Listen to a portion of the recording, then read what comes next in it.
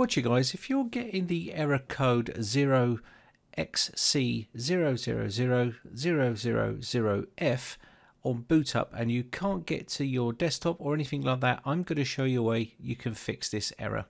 Now this is a pretty common error, and what you're going to need to do is get another computer and create a bootable USB flash drive with Windows on it. Okay, now we're talking about Windows 10 here, but this does affect Windows 7, Windows 8, Windows 8.1 and Windows 10.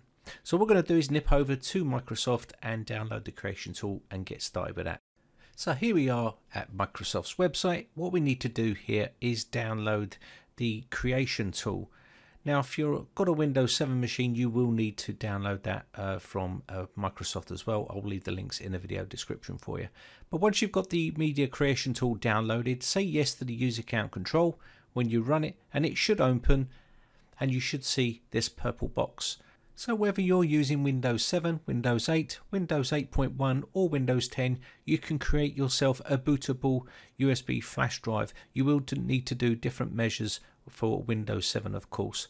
But once we've done this, we can move on to the next step. Okay, so now you can see it's saying upgrade this PC now. We don't want to do that. We want to create an installation media for our USB flash drive, DVD, or we can download an ISO file depending on what we want to do. Okay, but you are going to need another computer to do this because your main computer is not going to be booting because you've got that error message. So click next, and it says use this PC recommended. We're just going to take that out, and you can choose which one you want here. You can choose both, or 32-bit, 64-bit. Mostly they are for 64-bit nowadays, and we're just going to go ahead and go next here. So USB flash drive, click next. It says it can't find the USB flash drive. Let me just refresh. So I'm just going to click on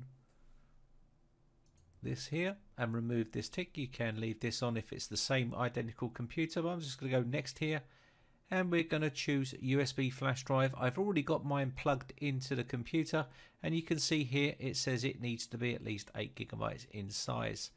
Go next, and you can see it's been listed here. If it's not showing up here, then you can try the refresh drive list, and it should start to detect it. And we're going to go ahead and go next, and this will then create our Windows USB flash drive. We can then boot to this, and I'll show you what to do once this is finished. Okay, so here you go, we've booted up to our USB flash drive, and you can see now we got our installation part here. Go next, and we're not going to click on install here. We want to go to repair your computer, and from here what you want to do is go to troubleshoot.